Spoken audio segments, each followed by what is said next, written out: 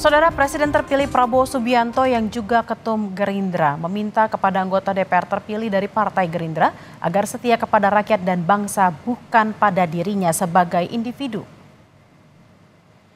Prabowo berpesan kepada seluruh kadernya yang terpilih menjadi anggota DPR periode 2024-2029 agar bekerja serta setia sebagai ujung tombak dan pejuang bagi bangsa dan rakyat. Prabowo juga menegaskan selama dirinya memperjuangkan kebenaran silahkan didukung.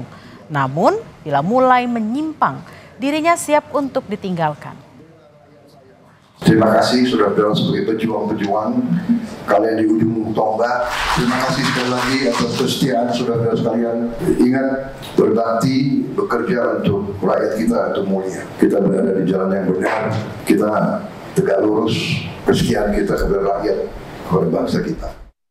Saya minta saudara-saudara jangan setia kepada saya sebagai individu. Selama saya memperjuangkan yang benar, saya minta saudara dukung saya. Begitu kau mencium saya berada di jalan yang tidak benar, silakan tinggalkan saya.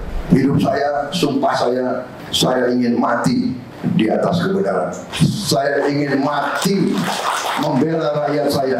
Saya ingin mati membela orang miskin. Saya ingin mati membela kehormatan bangsa Indonesia. Saya tidak ragu-ragu